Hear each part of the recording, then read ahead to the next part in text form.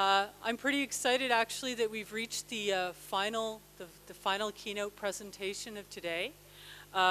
We've had a lot of great content today about how to influence, and I'm going to call it how to hack human behavior, how to hack organizational behavior and individual behavior in order to achieve some kinds of cultural change.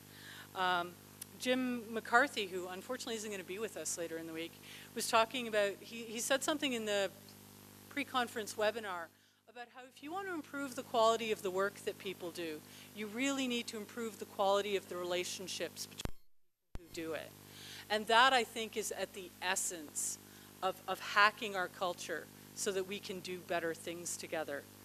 Our closing keynote is going to build on this theme of culture hacking, but coming at it from a completely different direction than we've been talking about so far today.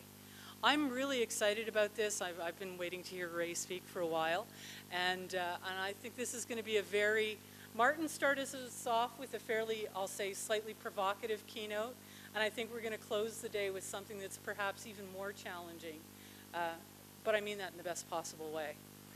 So Rae Abileah describes herself as a rabble-rouser and a social activist.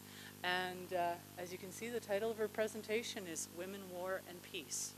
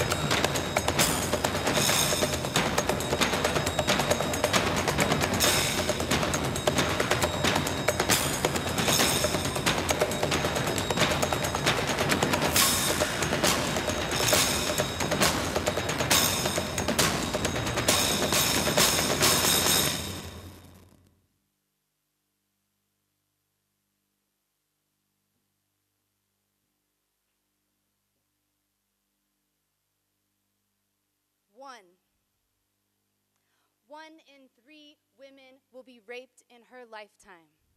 There are 7 billion people on the planet right now, so that means that 1 billion women will be raped on the planet right now. Every 2 minutes in the United States, a woman is sexually assaulted. The World Bank tells us that women aged 15 to 44 are more at risk from rape and domestic violence than from cancer, war, malaria, and car accidents. 16-year-old Imrana burned in her home. 20-year-old Manju beheaded by her father. From Punjab to Basra, thousands of women and girls stoned, beaten, and buried alive each year. We should call honor killings what they really are, dishonorable killings and murders. 4 million women and girls are trafficked annually. That means sold across borders for sex slaves. At the peak of the American colonial slave trade in the 1780s, there were about 80,000 slaves transported to the, quote, New World. Now the US State Department tells us that there are about 800,000 women who are trafficked across international borders. A slave in the 1780s was worth about $40,000 US in today's money. But these girls today aren't worth more than a couple $100s. Aren't we worth more than $300? Women do 2/3 of the world's labor but own less than 1/3 of the world's assets. Women are paid less than men for the same work. The odds of being in a high-level technical position are almost 3 times greater for men than for women. And women are only 13% of the board of directors at high-tech Fortune 500 companies. Around the world, women are constantly threatened by exploitation, violence, and abuse. A little more than 1 year ago, the brave and courageous survivor of the Delhi gang rape breathed her last. And I want to dedicate this talk to her and to other survivors of abuse and trauma. Rape cases and violence against women are unfortunately on the rise. The Indian National Crime Records Bureau tells us that rape cases jumped an astronomical 873% from 1971 when they started measuring these statistics. And we know that many more cases go undocumented and unreported. Delhi has emerged as the rape capital of India, accounting for 25% of the cases. And I wish I didn't have to say this tonight, but just this past weekend, a 21-year-old woman from Assam was gang raped in Delhi, and a 55-year-old woman was raped on her way to go shopping in broad daylight. Let me say this statistic that you see up here again. 1 in 3 women will be raped or beaten in her lifetime. That's 1 billion women on the planet right now. Let's take a breath. How is it possible that this kind of barbaric treatment of women can coexist in the same millennia of highly sophisticated technologies and progress that's bringing us the internet, 3D computers, incredible advancements in medical technology, and space exploration toward Mars? Is it enough that a handful of women can prove themselves in a male-dominated world and become CEOs of Fortune 500 companies like Sheryl Sandberg? Or are these outliers not reason enough for celebration, given the plight of women worldwide? And what would it look like for women to be successful in business without losing feminine characteristics, which are so integral for conflict resolution, societal harmony, and the health of any company or community? And maybe first and foremost, you're starting to wonder, what the heck am I, a rebel-rouser, doing at a technology conference? I think maybe the conference organizers thought, this conference is going to take a lot of emails, a lot of e-readers. Why not throw in something about equality? The topic might seem like an odd choice. It's true, given the conference agenda, which features sessions on polyglot programming, Lego play, and front-end JavaScript using AngularJS, Jasmine, Karma, and Jenkins. But I want to make a case that maybe the people that brought me to stage really do know what they're doing. Violence against women is as old as patriarchy. Traditional patriarchy has structured our worldviews and our mindsets, our social and cultural worlds on the basis of domination over women, and the denial of women's humanity and full and equal rights. In many ways, the past 50 years has been a watershed of women's rights victories, and I get to stand before you and speak this afternoon because of those victories. I stand on the shoulders of the women and men that have made tremendous advancements. for equality. And I want to give a shout out to my mom who taught me that being feminist is beautiful. But even with all the recent successes, violence against women has intensified in recent years, taking on more brutal forms like the murder of the Delhi gang rape victim. The issue of women's rights is not a luxury or a frivolous concern left to those without jobs who have the time or energy to be activists. No, the well-being of women around the planet is everyone's concern because our well-being depends on each other. And because it actually makes sense, as in dollars and cents, to care. So why do I care about this issue so much? Let me tell you a little bit about my personal story. I was born on election day, so I think that determined me to either be a politician or a protester. And I'll show you a pic of me as a kid. That's me with my first best friend, Vikash. We are doing what we love best, jumping around in puddles. I'm the first generation American daughter of 2 immigrant parents. My mom's family is from Holland, and my dad's family is from what's now Israel. My dad's parents dropped him off in an orphanage when he was 5 years old, and when he was a teen, he made his way to New York City, and then met my mom, and they got married at 18 and went out to California, the land of economic opportunity, beaches, and yes, technology. So yes, my dad was one of the programmers of massive machines like the Iliac 4 in Silicon Valley back in the day.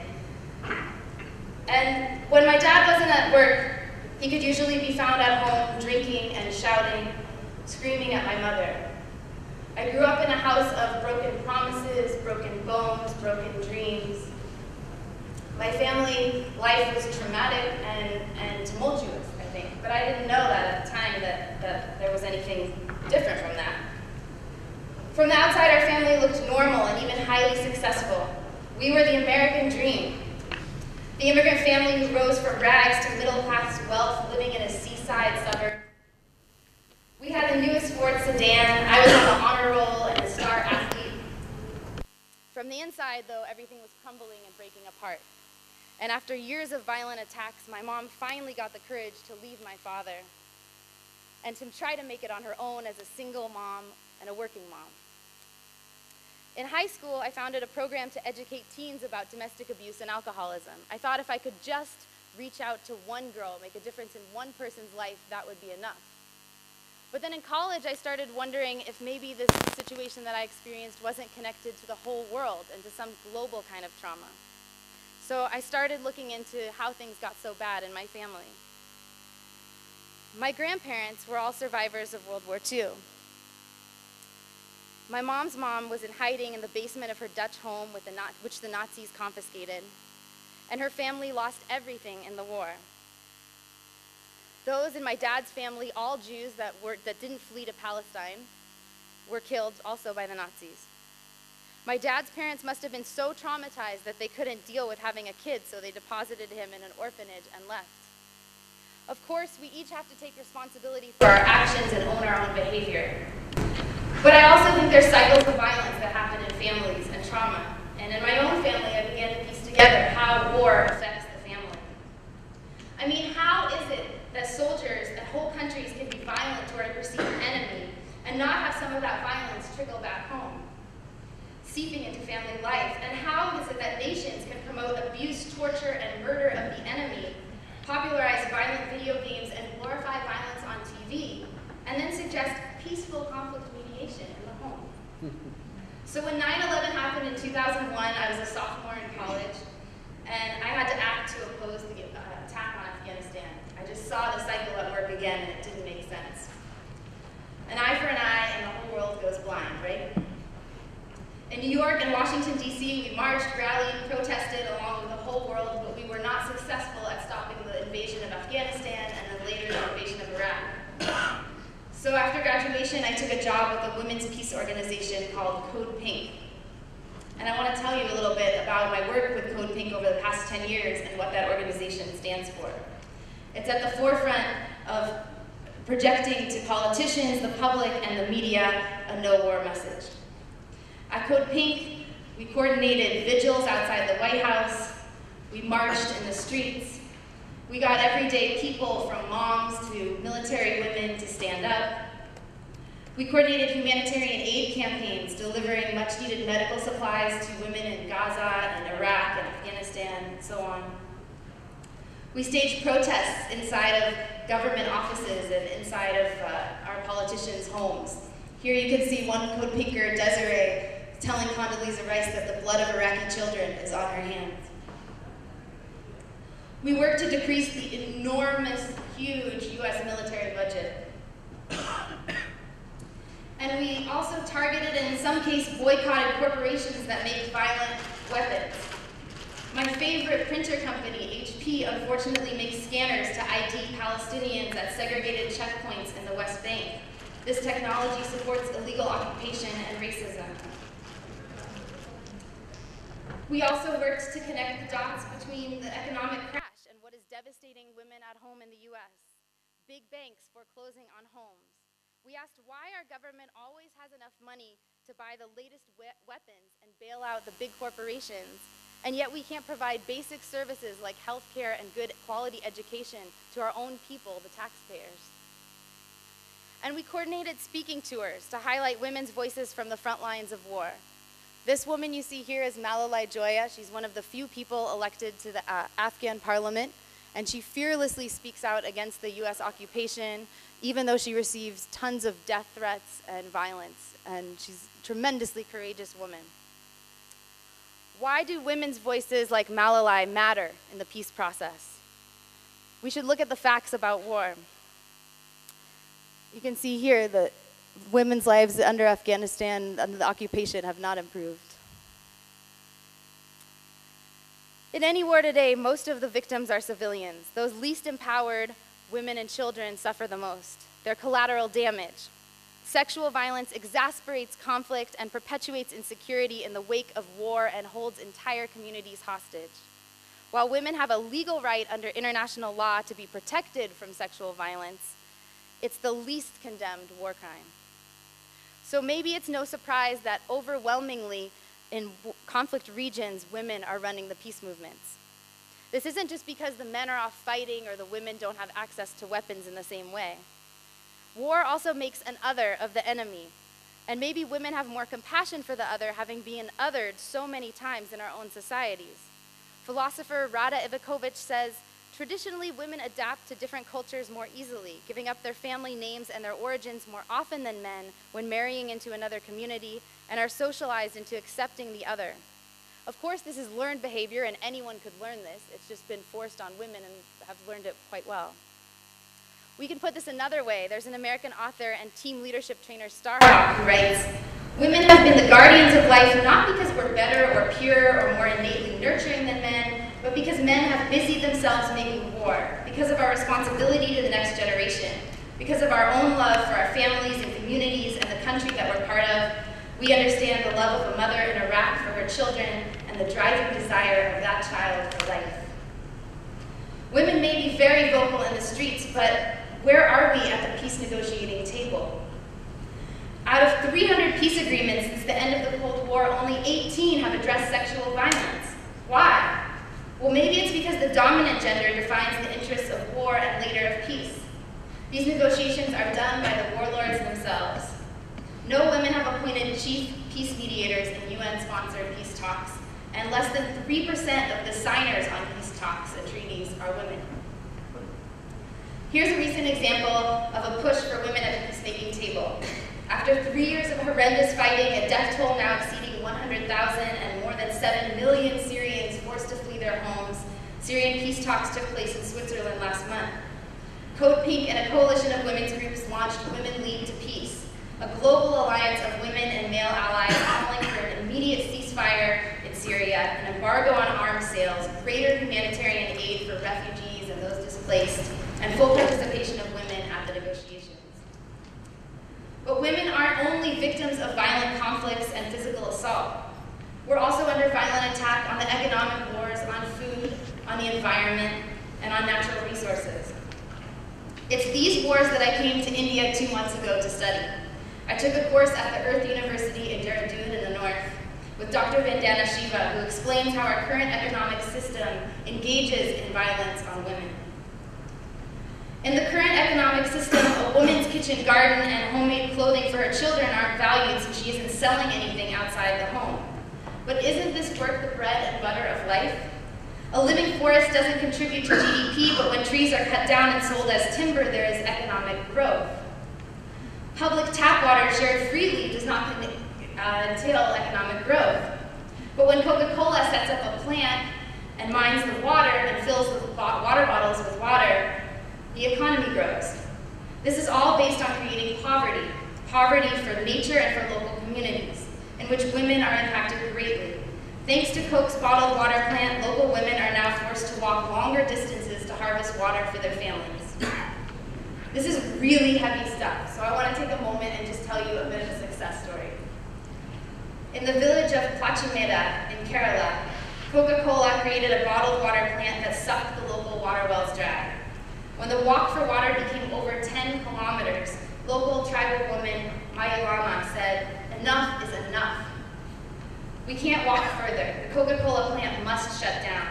The movement that the women started eventually shut down this plant. If economics is based on limitless growth in the confines of a limited world, then the powerful must grab all the resources from the vulnerable. This creates a culture of rape. The rape of the earth, the rape of mountaintops to extract coal, of aquifers in order to frack natural gas, of acres of jungle in order to create more land for factory farming. And the rape of the earth and the rape of women are inextricably linked, metaphorically in shaping our worldview, but also materially in our everyday lives. And I want to here talk about the case of women in the Congo. The Congo is the poorest country on earth by GDP, and yet, as you probably know, one of the richest in terms of minerals and natural resources. Since colonialism, when the King of Belgium ran a notoriously genocidal regime in order to plunder Congo's rubber, armies have tried to grab at its wealth. And the latest gold mining is for coltan. Congo has 80% of the reserves of this mineral, and it's used in our mobile phones, our laptops, our iPhones. With this resource in such demand, there's a direct link between technology, the consumer boom, and fighting in the Congo. Rape is a key feature of this war, and it's undermining Congolese society. An average of 40 women and girls are being raped daily. That means over 500,000 women since this conflict started a decade ago. After being raped, a woman's usually excluded from her family, and because women are so integral in the family life, doing everything from cooking, raising the children, birthing, etc., it means the whole community is quickly undermined. The particularly violent way of rape in the Congo has become the norm and destroys the women's reproductive organs. They can no longer have children. Society breaks down, and if you destroy enough wombs, you can then come right in and take the minerals. Playwright Eve Ensler says, "There's so much rape in men who've been colonized and enslaved, you have to wonder what it's done to these men, to their collective psychological memory. Centuries of colonialism, slavery, and exploitation by the West have come together and are now being delivered on the bodies of the Congolese, most dramatically on the women." She says, "If you destroy women, you destroy the Congo. Raping women is the cheapest and most effective way to instill fear in and humiliate a community. It doesn't even cost a bullet." And yet, in the middle of these atrocities, Congolese women are organizing, from occupying the US Embassy in Kinshasa to mobilizing across the nation to stop war. In this picture, you can see some of the women that are part of the City of Joy program. This was founded by the playwright Eve Ensler and Congolese women and several key doctors who created a center for women to have refuge, to recover, to get much needed operations, and to learn key skills. Women are learning about the internet. Women are learning new ways of doing business and ways of overcoming their trauma. Serving 90 survivors of gender violence aged 14 to 40 at a time, every 6 years the City of Joy will graduate over 1,000 survivors of abuse. When you think about it, it's a pretty great model in general, I think.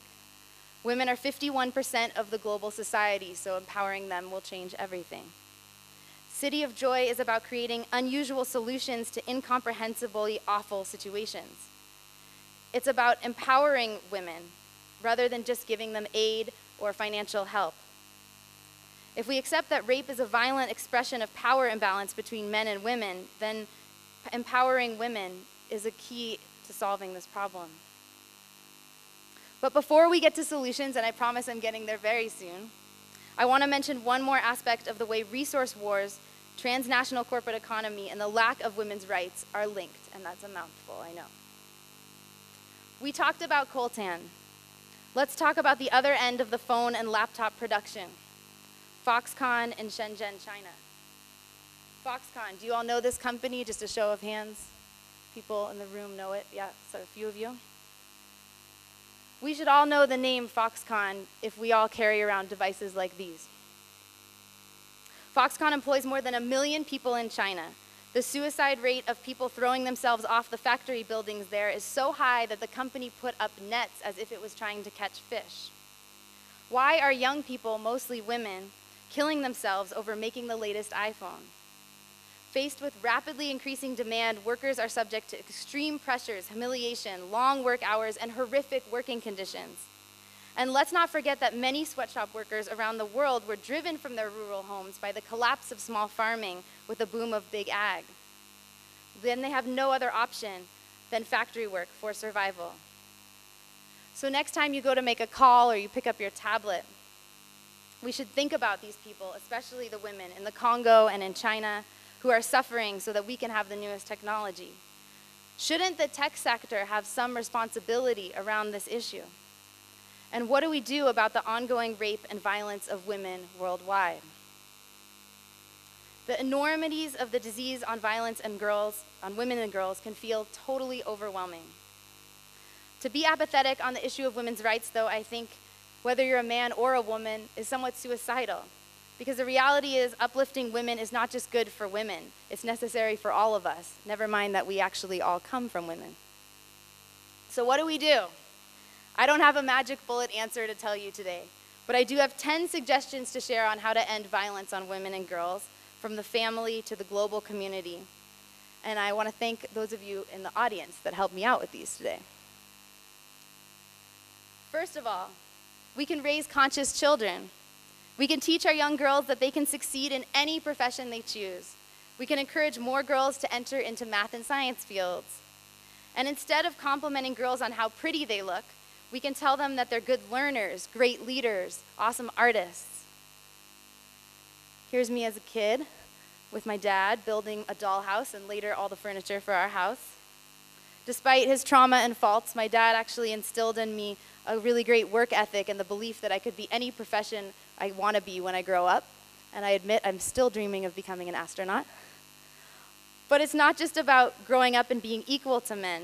Philosopher Ivan Illich asks why anyone would want to be equal in a violent world that will only produce more assaults on women.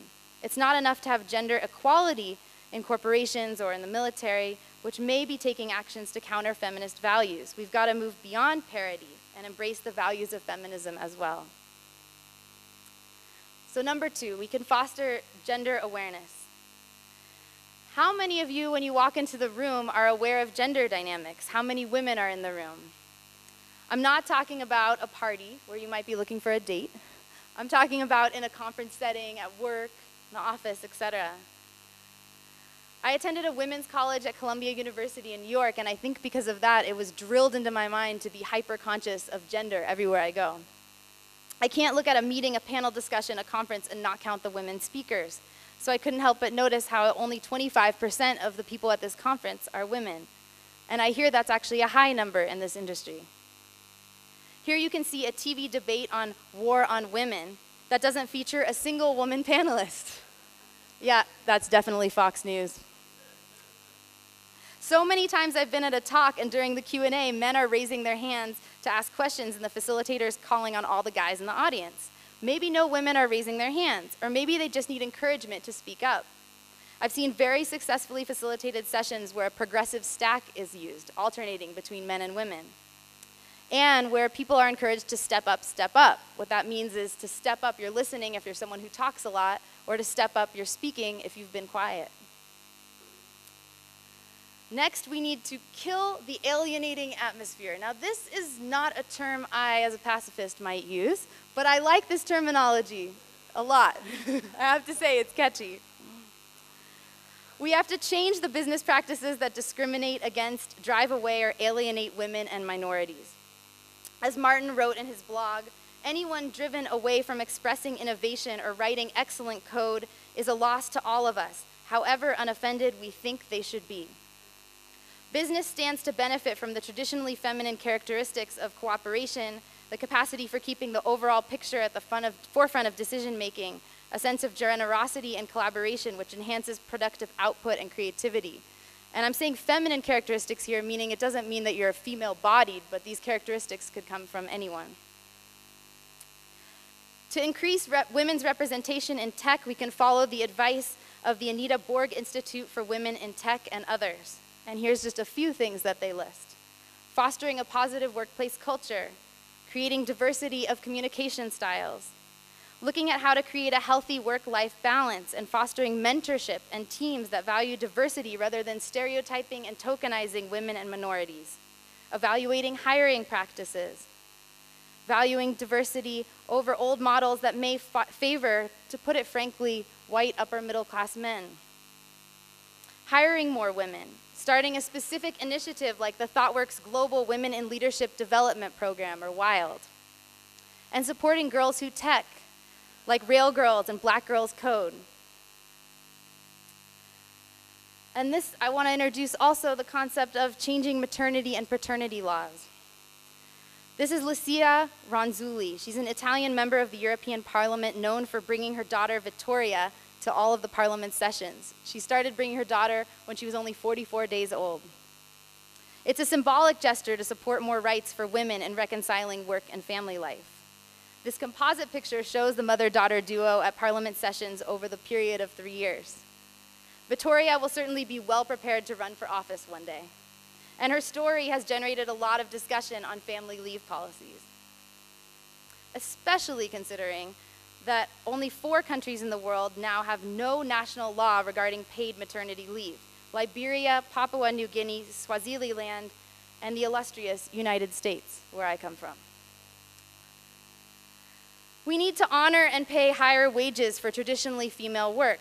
It's not about increasing the number of women in traditionally male professions. That's not enough. It's also about uplifting economically and culturally traditionally female work, from housework to nurses to teachers.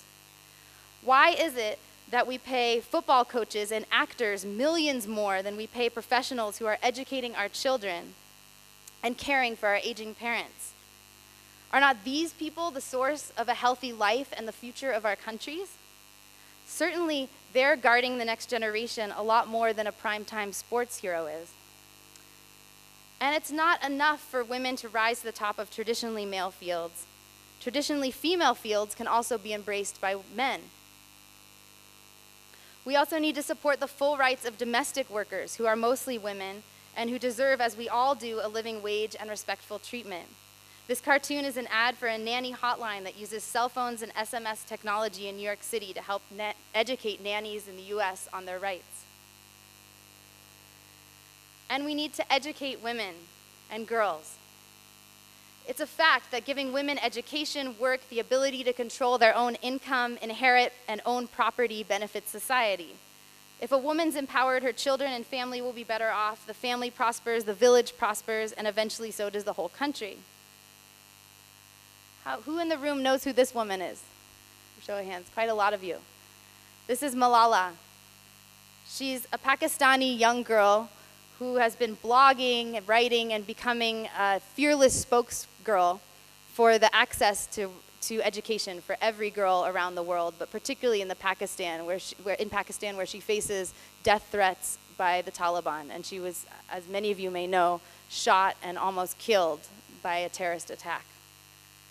She's such a brave and noble poster child for this global campaign to get women and girls education, and she's a huge inspiration to me.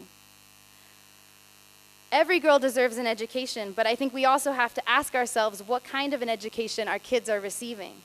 Setting up schools in the, quote, third world aided in the installment of colonialization.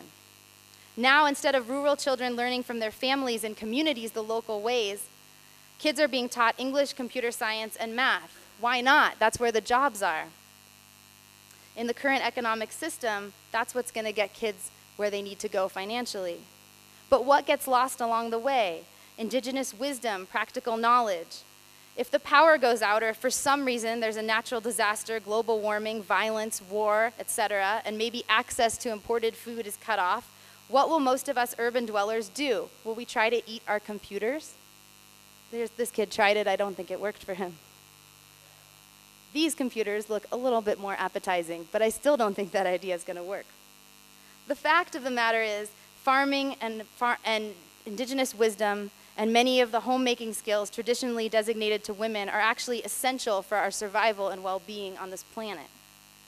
The Barefoot College here in India recognizes this and has created programs to uplift and celebrate the talents of the poorest of the poor and the most marginalized in our communities.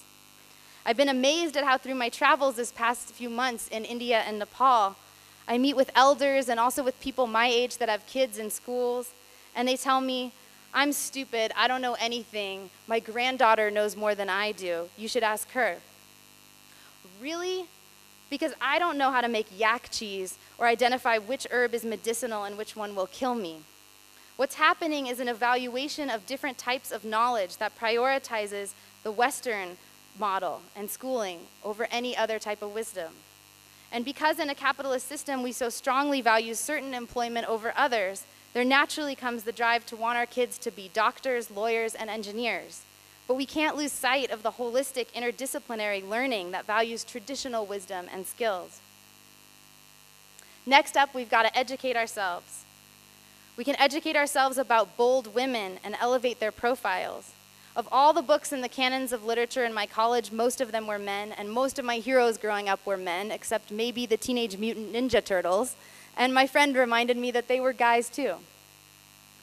ThoughtWorks is cultivating a project to increase the web presence of female heroes and activists by adding Wikipedia profiles for a list of over 50 powerful women, some of them Nobel laureates who don't have much of a web presence. We think of the web as spreading the accessibility of knowledge, and in that sense, power, but if we repeat the same patriarchal patterns online, we're just using another tool for the same end. In the workplace, we can coordinate talks, workshops, and events to better educate ourselves and each other on women's rights. ThoughtWorks also coordinates events on Ada Lovelace Day and code jams on International Women's Day, which, by the way, is coming up on March 8th. So you could actually leave this conference and tangibly do something by organizing your office for International Women's Day. Next up, we've got to speak up. Most men obviously are not rapists, but most men may know someone who's been sexually or physically or verbally violent. What do we do when we see violence or hear about it from a friend or family member? Do we speak up or do we stay silent? And I love this quote by Albert Einstein: "The world will not be destroyed by those who do evil, but by those who watch and do nothing." This is a picture of Congolese Dr. Mukwege. He's a visionary and the resident gynecologist at the City of Joy. Here he is receiving a V-Men Award from V-Day, the movement to end violence on women and girls. I want to emphasize how crucial a role every man can play in ending violence on women. And in speaking up, I also want to note the importance of working toward acceptance and full rights for people of all genders, not just men and women, but trans and third gender folks too. We've got to expose the truth and make it visible. This is one of my favorite activist groups in India. They're called the Gulabi Gang, and this is a group that was started by Sampat Pal Devi to counter domestic abuse. And rather than be silent and let abuse happen in the home, these women are putting on bright pink saris, surrounding the homes of families where there's domestic abuse, gambling, addiction, alcoholism, etc., and militantly opposing this violence. This is not necessarily what we would call a nonviolent group, but it's a very powerful group and I think has a tremendous message of inspiration to send to all of us. This is another project called Project Unbreakable. It's a 19-year-old photographer who decided to take pictures of her friends holding up quotes of things that their rapists said to them during the horrific act. She put it up on Tumblr and the project went viral, and she's received thousands of pictures of women taking back their own voices. We've got to organize. We need strong, vocal, well-supported movements to stop the violence on women until justice is done for every mother, daughter, and sister who has been violated. and future generations can think of rape and sexual trauma the same way in the United States we think of segregation and segregated separate fountains for blacks and whites. That it's obviously wrong and illegal. You heard Martin Fowler say this morning, IT professionals here in India and in America are pretty much the world over, are incredibly privileged. We all have air-conditioned offices, nice homes, and stable, abundant incomes. And that privilege comes with a blessed responsibility to be part of the change. As you heard, you're not just code monkeys, you're brilliant, creative people, and you can make a difference. Dr. Shiva says that the case of the Delhi gang rape victim changed everything in India. It got young people active, young men marching in the streets for women's rights. Public protests took place in New Delhi where demonstrators were shot with water cannons and tear gas and arrested, and still they persisted.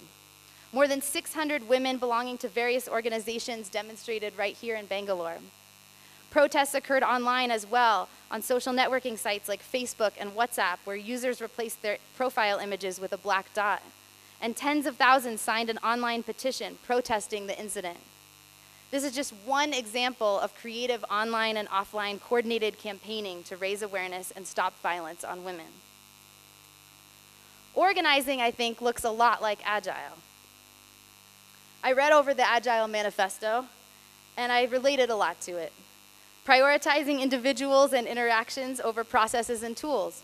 Organizing is all about relationship building. It's about seeing individuals, making connections. Working software over comprehensive documentation. I started out working with organizations at the UN around climate change, and we used to sit around for hours negotiating over whether we should have if, and, or the in the third sentence of the 50-second page of some document no one's ever going to read. What we need is grassroots, tangible, real change that's connected to the people that it will impact. Customer collaboration over contract negotiation. We need to form coalitions and interactive organizing. Currently, our movements for social change are partitioned into causes: women's rights, poverty eradication, stopping racism and homophobia, environmental injustice, and so on. But if we fail to see the interconnectedness of these injustices, they will only continue to proliferate like a cancer that sees no organ boundaries. And finally, responding to change over following a plan. And I think Code Pink is very well known for this in the anti-war movement.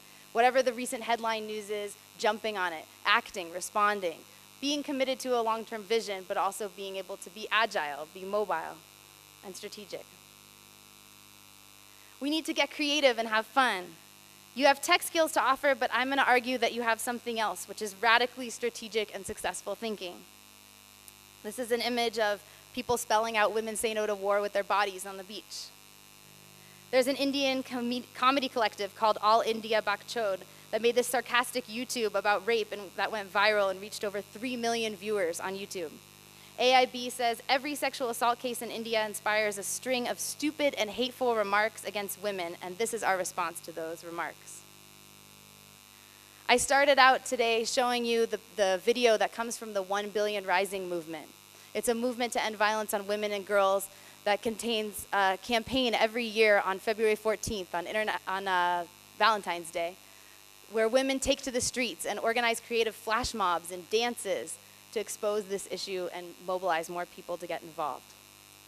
And I want to highlight just one resource that might be of interest to you.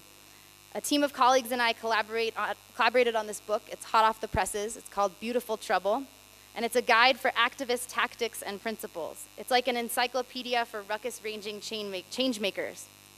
It's a book on tactics and principles. We also talk about theories and case studies. And you can also read it online.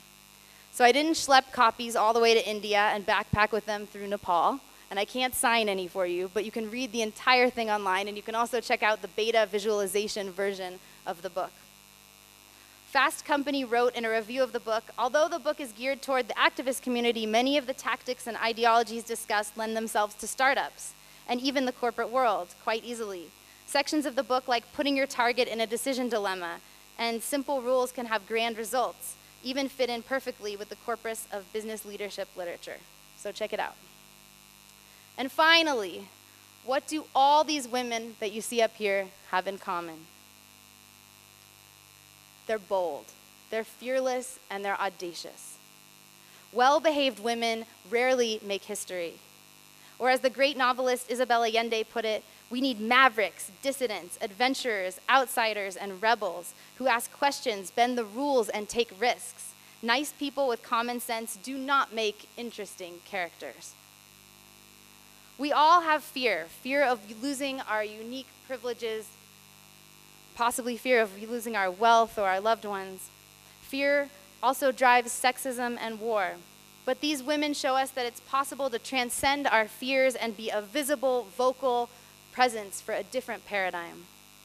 A paradigm where we belong to each other, where our successes are contingent rather than competitive against each other's successes. And I'm going to make the assumption here and venture to say, based on what I've seen from all of you over the past 8 hours, the first day of this conference, that you have this same boldness, this same audacity, this same courage that I see in these women that I've told you the stories about today. Agile went out on a limb and questioned business as usual. It created a foundation for collaborative workspace, for more communication, for acceptance of failure and big picture thinking broken down into bite-sized steps. And that's exactly what's needed in our movements for justice today.